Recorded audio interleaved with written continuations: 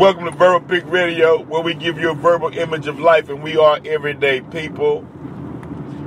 I'm your host, Cold Black, a.k.a. Vince Cold Muhammad. Cold and black is what the universe was before the Creator put the sun in the sky. It's an essence more than a name. But I just want to briefly touch base with you all on Wyclef Jean being stopped in California. They gave a description. Now, for those of you who don't know who Wyclef Jean is, that's the brother from Haiti. He ran to be the president of Haiti. Member of the group Fugees. He wrote, matter of fact, he wrote some songs for, produced Michael Jackson. Big in the entertainment industry, known throughout the entertainment world. He was stopped and handcuffed in Hollywood, California, because they stated that he fit the description of someone who had just robbed and pistol whipped someone. Now, when they showed the person that they captured, who they said actually did the crime, the description was totally different. Wyclef Jean had a Haitian bandana on, a long sleeve shirt, a plaid shirt with red and different colors in it, and jeans. The guy they apprehended had on a white t-shirt. Wyclef Jean has no hair. This brother had a fade. So it leads me to ask the question, what description did he fit? They wasn't going by the clothing. They had to be going by he was black. That's code word. In certain areas, and especially influential areas or areas that have money, if the description goes out on a police scanner, police radio, and it says, they say, what's this? Or they go out to the scene of the accident and they take witness statements. They say, well, what was they wearing? I don't know. Well, what was the ethnicity of the perpetrator? Black male. That's the description. So he fit the description of a black male. So that means that just like back in slavery days, black male, they sit the dogs and they just wanted to get a black male. Hasn't stopped today. Once the description goes out over the radio, police radio, then they'll do a drag net within a certain mile radius and scoop up every black male, stop and pull them over. Now, Wyclef Jean made a statement. Look, he said the most beautiful thing about this is I'm still alive. Why did he make that statement? Because hadn't they ran his ID? Well, first, this is how it goes. They pull him over. Man, this is Wyclef Jean. Say, why you pulling me over? I'm Wyclef Jean. You don't know who I am? Now that puts them on alert, because if he hadn't said that, they probably would have shot him or beat him, right? Okay. Then he says another key word. Yeah, I'm going to sue. Now he's talking about money. Now more fear is on the officers, and now they got to go run his ID to see if he is who he said he was.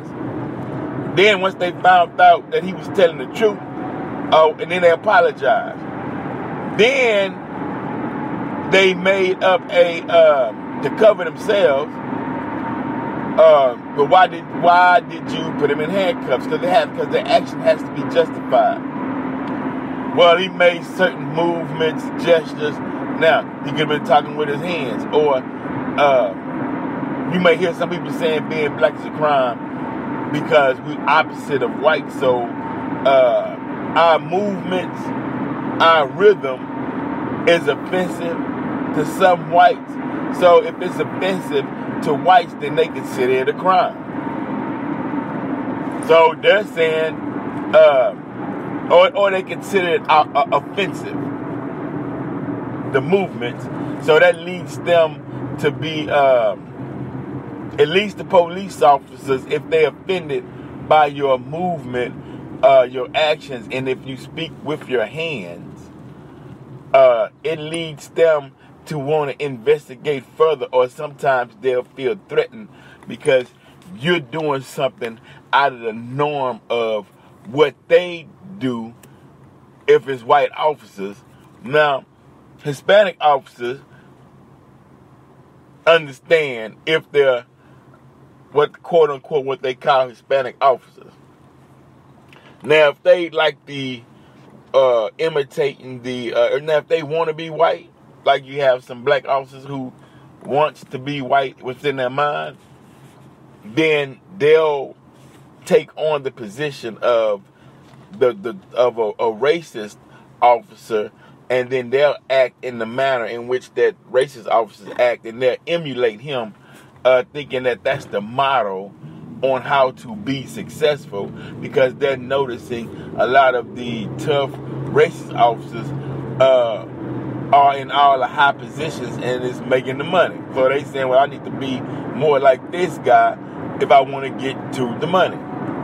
And then they go out and they act in that manner. And I'm talking about the Hispanic and the black cops. But Wyclef Jean said that the most beautiful thing about what happened was he was still alive. And he understands that hadn't he been Wyclef Jean, he could have been severely beaten or killed. And so that gives you an insight into what to do when a racist officer pull you over. You tell them, I'm rapper T. I got over 500 Facebook friends. I'ma sue you all. You don't have no reason stopping me. Do you know who I am? Because the white racist, he don't know who you are, because he don't listen to that. He don't listen to rap music no way, or R&B, or any kind of black music. So he has no inkling of an idea of who you are. But you talk with a surety that, hey, you violate my rights. Matter of fact, why are you impeding my forward progress? I'm trying to get to when I have to be there by a certain time. Give me a just enough reason on you stopping me and putting handcuffs on me. And then they'll say, well, you fit the description of someone who just committed a crime.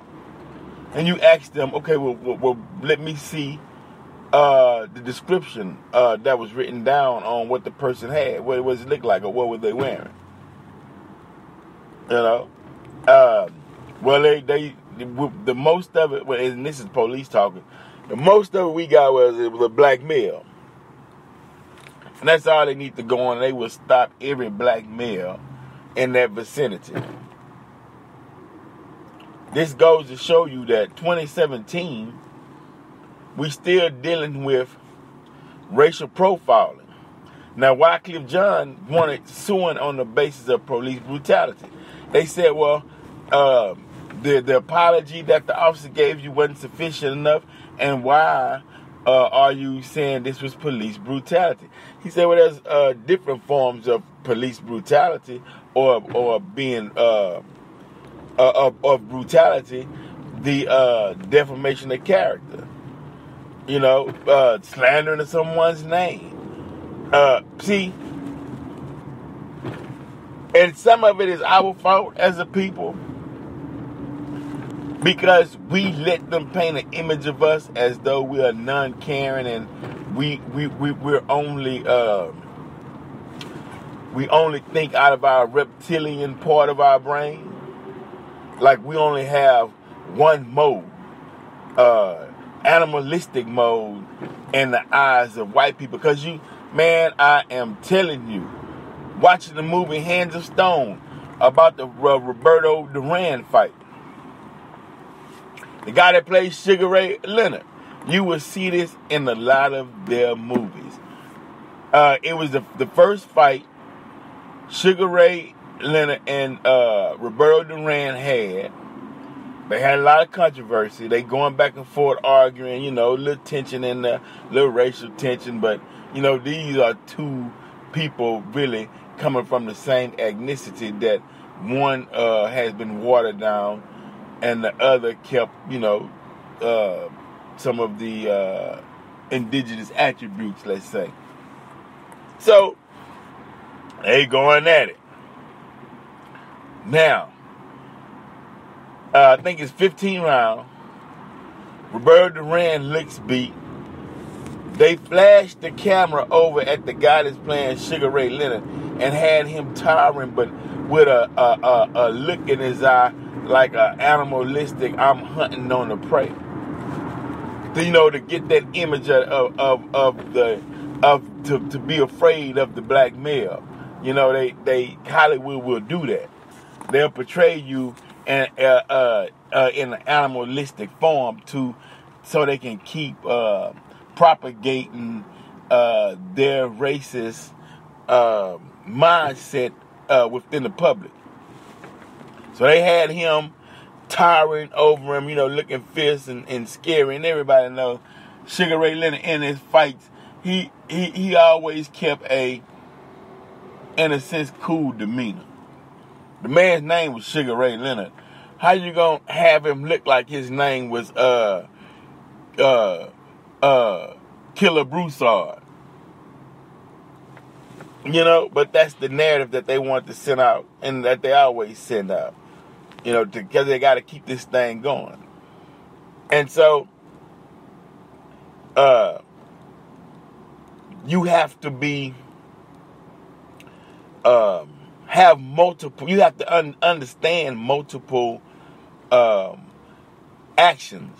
Meaning, you, in a situation, a hostile situation, because anytime it's nighttime, white officers pull you over, you in a hostile situation.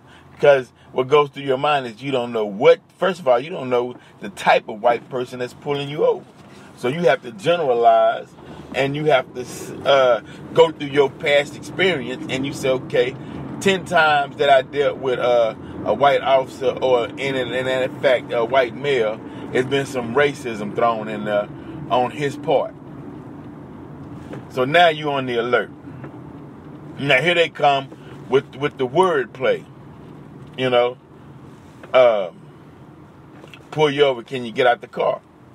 Because now they want to hear your response. And they want to hear the manner and tone in your response. Just like the video that's been circulating of the white police officer, the brother's on the ground. Or he poses no threat to the officer, but you hear the officer saying, "Are you trying to reach for my gun?" And he's nowhere near trying to reach for his gun. But what they'll do is, all they need you to do is raise your voice to the degree of where they feel as though it's threatening. Now look, and it's the game. Now if you whispering, if the officer says, "What's your name?" and you say, "Joe," are you on some kind of drugs? Are you high? Or you know what I mean? Handcuff you. Or if you say, "Man, my name Joe, why you bothering me?" That's a hostile threat. And so people are tired of walking. People have to realize your tax dollars paid their salaries, so they actually work for you. Some can't handle that fact that they work for you, but they work for you. And the proper response would be, you pull me over, will this be a hostile situation, or will we handle this peacefully? And do I need to wait for someone to watch the handling of this situation, or do I need to call a lawyer for my rights? You check. He's checking your mind. You have to do the same. You have to check his mindset, because some are looking to kill, and you have to view that, because your life is valuable, because they didn't give you your life, so they can't take your life. So you have to preserve and protect your life, even though within Hollywood and within this society, black lives are not valued. So they come up with the slogan, Black Lives Matter. Although it's almost an oxymoron. Now, Black Lives Matter to black people, yeah. But a lot of times to other races, black lives don't matter, because it's shown in their movies and the way that blacks are portrayed. It's shown in the way public officials deal with black people, and within those racist overtone jokes that they make. So they show us better than they tell us, but the kryptonite they believe that they can that soothes all, or that smooths everything over, is one. Even if they beat your head, they feel like all we want is an apology and we'll go away. Or a hug, some form of emotional love, or some form of emotional terms, or a show of endearment, and we'll forget the whole thing, because in their mind, really, they believe that all we want is a pat on the head by white people. They would try to treat us as though they treat their dog. You pat the dog on the head, he comes down, rub his belly, and he's fine. And so they create a animalistic image of the black male.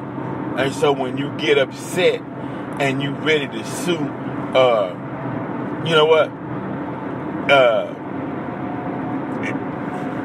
Tell him or give him an apology, and within that apology, ask him how his mom's doing, and offer him something to eat or something. You know, in other words, pet his belly. You know, rub him on his head. You know, and smile at him, because that's heaven to a black person, is to have somebody white smile at them and give them a sense of endurance, and tell them that, you know, and show them that you care a little, you know. We care about your plight, and in their minds, you know. And it's true, some black folks, they just roll over on their backs and they start smiling, they love it, you know. That's the highlight of their day, that, you know what, a white person smiled at me and they told me everything was going to be all right. And, you know, the sun shined and I seen the sun rays, and I believed them too. But in back of their mind, they like, man, this shit is still working on them. Hell, Willie Lynch was right. So then you have brothers such as, and a lot of the young brothers, though, we got to give shout out to the young brothers that's carrying the torch. The only problem I have is creating the unity amongst the Umar Johnsons, the Polites, and the Brother Panic, and Red Pill, Blue Pill. Man, I appreciate you all for the shout out. Krishna, brothers that's Patu, Haru, Patah Haru, sorry about that, and other brother, Professor Griff, Brother Phil Valentine, Dick Gregory, True Islam, Wesley Muhammad, you know, who's Hakeem Bey,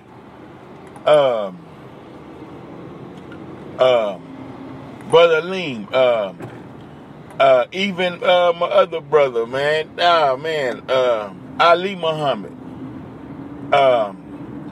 So many out there that's carrying the torch. My Hebrew Israelites brothers.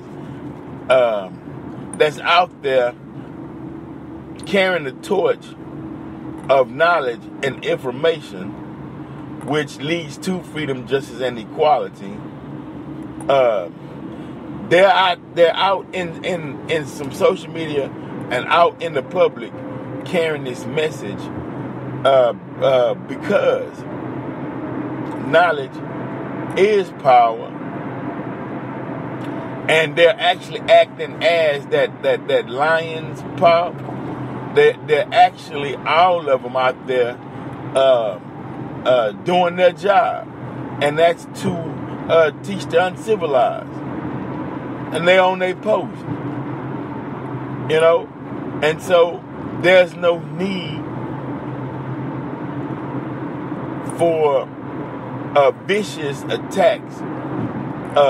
If you watch Brother Farrakhan, he get attacked, and if you push him too far, because he loves black people so much, he'll attack back. But for the most part, he's attacked more than he's attacking somebody. Let's put it like that.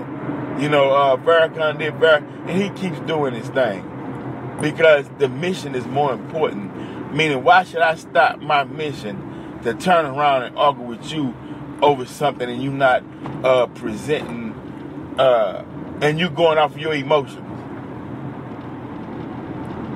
Why should I waste time arguing back and forth with you when things are evolving so rapidly and time is moving so fast to where things that were in the past are being uncovered and discovered, which is another piece that has to be added to what was already known.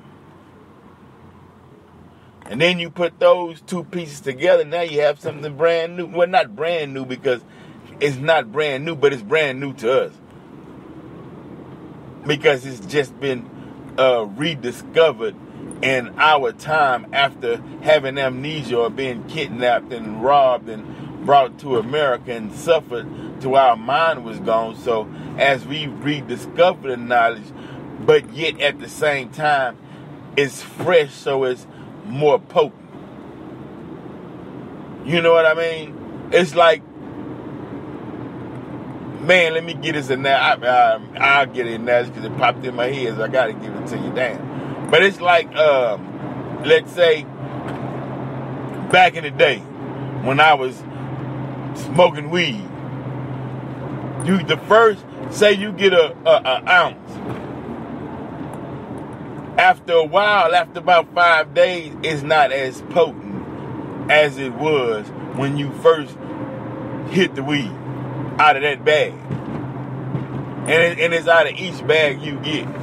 It's fire, but after you done smoke about half of it, you adapted to it, so it's time for something else. Let's put it like that. So the knowledge was always power in the beginning, and we studied, but the effect of it at a time when we reached our heights was just knowledge. But now, since we rediscovering the knowledge, it's potent, and so the key is to move out on the knowledge, to build on the knowledge. Because if you don't, then you'll prove yourself unworthy, and then you'll go back to sleep. So that's why it says, or one of the reasons, it says big fields await for the wide awake man. Because as you discover and you put that knowledge together and your eyes are opened up, then you able to see all the different fields you able to work out of. And you can move out on that. So that's where we at today. And so the main thing is raise your level of existence, and you have to feel like you're valuable in order for someone else to treat you like you're valuable. Meaning, always walk with your head up, shoulders back. Look them in their cold eyes to let them know that you value yourself more than they devalue you, and there's going to be a problem. And that